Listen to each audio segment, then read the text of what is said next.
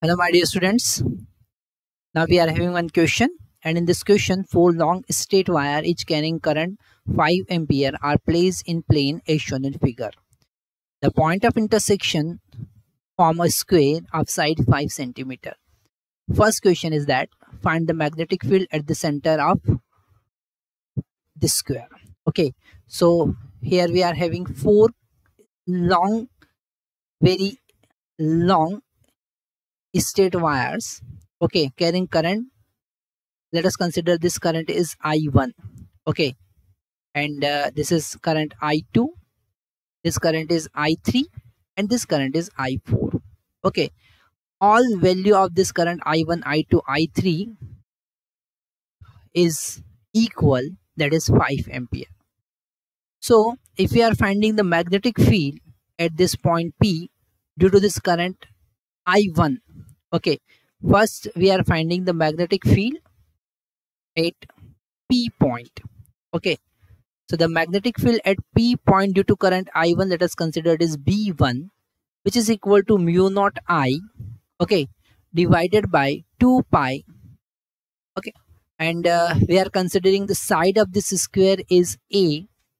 So distance between this current I1 and this point P is A by 2. So we can write this A by 2. Okay, and the direction of this magnetic field using the right hand rule is into the plane of paper, so you can use this cross sign.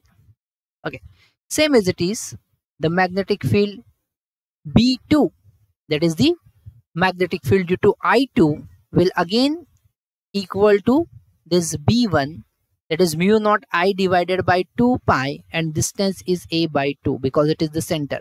So this distance is A by 2, and I2 will also have distance A by 2 from this point P. Okay, so the magnitude of magnetic field will be equal, but direction is exactly opposite to the B1, which is outward to the plane. So you can use this dot sign to represent outward direction. Okay, and you can use right hand thumb rule to find the direction of B2. Same as it is, if we are finding B3, it is again equal to mu naught I, same magnitude is there, divided by 2 pi into A by 2. Okay, same as it is, we can find due to I3 also, and the direction is into the plane. Okay, again we can use you can use right hand thumb rule to find the direction due to this I3 at point P. Same as it is, if we are finding magnetic field B4 due to I4, it will be equal to mu naught I divided by 2 pi into A by 2, and this direction is outward to the plane. So if we are calculating the magnetic field at this point P, so all this magnetic field will aid, and definitely direction is opposite. So this B1 will cancel out by this B2, B3 will cancel out by this B4.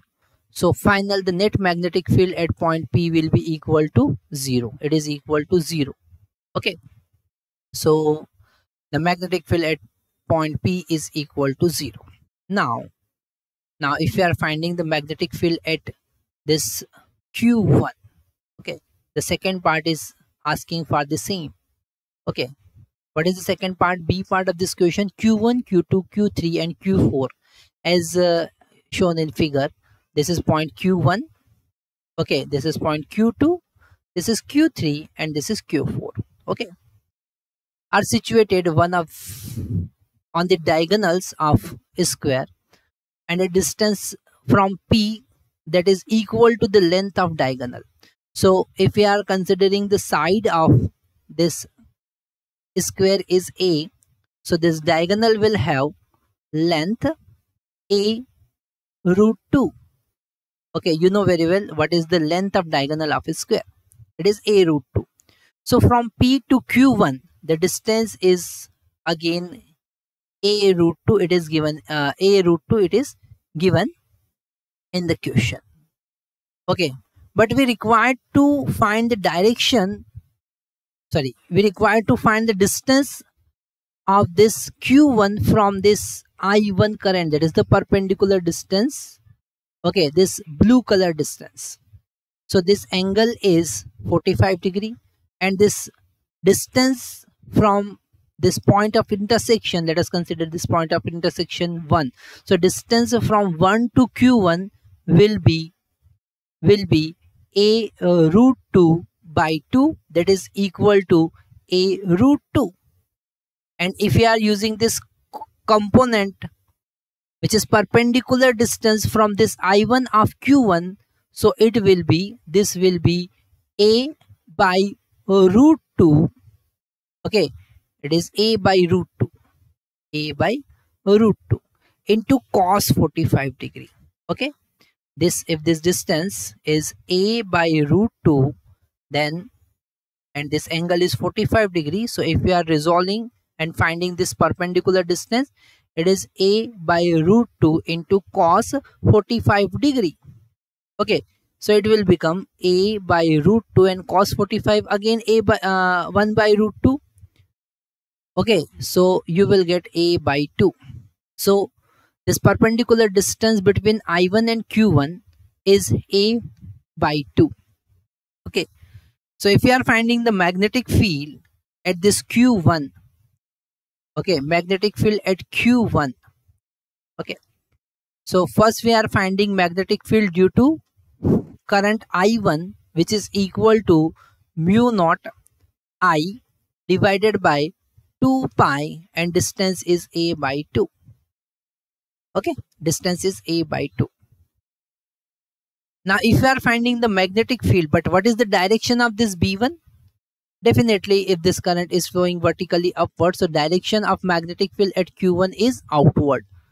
Okay, so you can use the dot sign. But if you are finding the magnetic field due to current I2, let us consider it is B2. So it is mu naught I divided by 2 pi, and this distance will become 3a by 2. 3a by 2, because this distance is a and this will be a by 2. So total distance is 3a by 2. Okay, and the direction is again outward. Okay, and if you are finding the magnetic field B3 due to current this I3, okay, so it will be equal to B1 and the direction is outward. Okay, and if you are finding B4, it will be equal to B2 and direction is again outward. So all this magnetic field will aid. Okay, so the net magnetic field at q1 is equal to 2 times of mu naught I divided by 2 pi into a by 2 plus 2 times of mu naught I divided by 2 pi into 3a by 2. Okay, if we are solving this equation further, this 2 will cancel out and this 2 again will cancel out. So this 2 mu naught I divided by pi a plus 2 mu naught I divided by 3 pi a. Okay, if you are taking LCM, you will get this 2 mu naught I divided by pi a as common, and in the bracket you will get 4 by 3. So final, the magnetic field at this q1 is equal to 8 mu naught I divided by 3 pi a. Okay, now you can put value of this I and a and mu in this expression. So you will get magnetic field B at q1 is equal to 8. What is value of mu naught? That is 4 pi into 10 raised to power minus 7. And current I is 5 ampere. And this 3 pi as it is, and the distance is 5 centimeter, a having value 5.